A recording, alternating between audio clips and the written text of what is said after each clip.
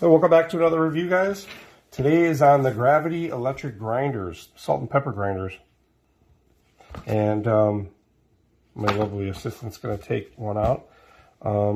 One's for salt, one's for pepper, and I don't think it matters which one, as long as you use the starting one, whatever you're using it for. So these are battery operated. You can take that out.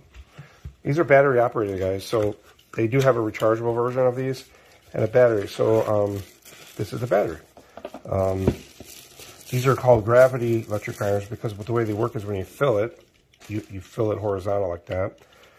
And then when you flip it over, it turns on. When you put it back up, it turns off. So it's pretty neat. She's just throwing in some batteries. All right, so we got the batteries in.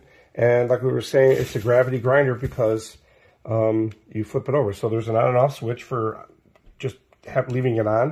And then as soon as you flip it over, you also have a light. It shows the light. Yeah, so you can see what you're doing if you're eating in the dark. Yeah, that's always fun. And then, like I said, I don't think they're distinctive to salt or pepper. They look like they're the same thing. So whatever you use one for, just continue to use it for that. So, Gravity shaker. Oh, that is fun. Really nice. So it shuts right off. So that's it, guys. Hope this review helps you. I think it's a nice piece, nice product. So that's it. Well, I figured we'd add this part of the video, especially getting the peppercorns in there and on the counter. It's always nice to get those on the counter so that the cat gets it. So you hold it horizontal, slide the lid, put them in, and then leave it on, and then you just turn it over. And it works well, guys. Look at that.